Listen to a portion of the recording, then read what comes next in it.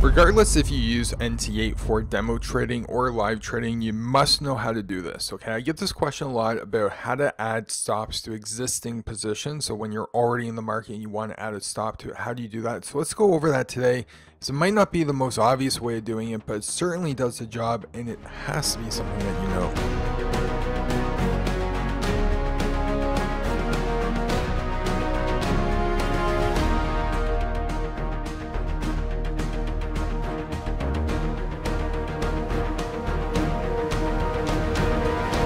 The first thing I'm going to do is place an order to short the market. Order filled. Right now I'm in the market, but there's no stop attached to this trade.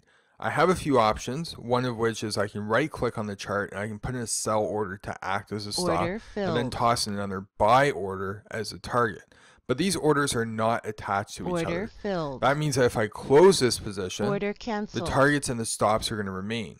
Just like if I left this open and a stop gets hit, the target position is going to remain open. The next thing you know is I'll be in a long position. Now what I want to have happen is I want to attach stops and targets to this existing trade. So how do I do that?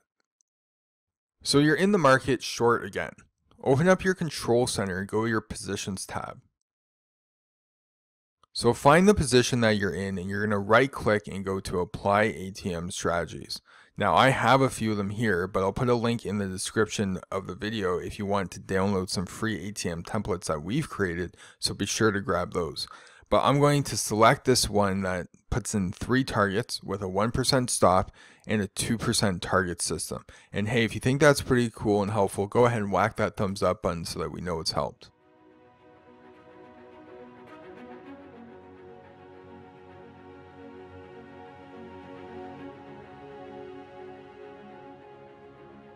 Once I apply the ATM template, you'll see that the orders will be automatically inserted.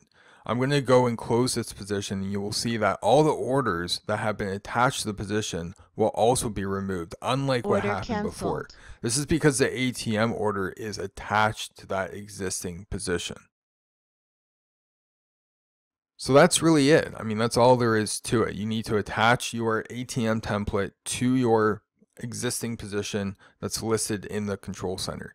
Now, if you want to know all the latest and greatest news surrounding NT8 releases, what features or bugs are fixed, or if you want to find some good tutorials surrounding NT8, don't forget to hit that subscribe button for our upcoming videos. I'm going to leave you with 2 free indicators that you can download. One is a price line tool that draws basically a horizontal line at current price, and the other is a news tool that will show you upcoming and past news events for the week. So both are very useful and totally free. I'll see you subscribers in the next video.